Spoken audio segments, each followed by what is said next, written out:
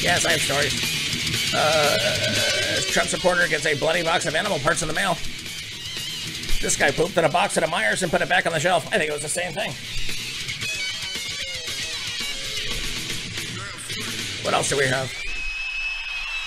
Shots fired outside of a North Carolina courthouse. What the hell are we doing here, people? No, the governor says he wants to have... No. He said between every breath you have to put your mask on. Now, if you're not breathing, you put your mask on. When it's time to breathe, then you can take your mask off, breathe, and then put it immediately back on. Oh, you're eating? Okay, well, then you have to stop breathing and then eat. And when you stop eating, then you put your mask on and then take it back off to exhale to put it back on and then have it. Why is everybody trapped in their homes? Why are we allowing this to happen? Where is our hero Donald Trump flying from? Flying from the exalted Walter Reed, no less than Jennifer Rubin, melting down, just denigrating those fine doctors. How dare they come here and hoist up the American people?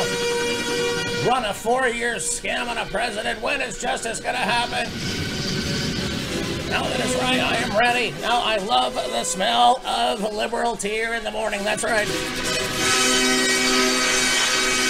And he's back. Sure, he was breathing heavy. Sure. We haven't seen him in 2 days. Sure. Tweet storm. I love it. Now, do you tweet whatever you want from 2018? Are we going to get justice? Do we get justice then and we just didn't know about it? Why are Bill and Hillary Clinton tweeting the same thing? Isn't the intern at Gitmo who is running their Twitter accounts have more to do? Now, these are all the questions that you would have heard if you had had a microphone there in the Oval Office when Donald Trump came back after beating COVID-19 and he said, I'm ready to work for America.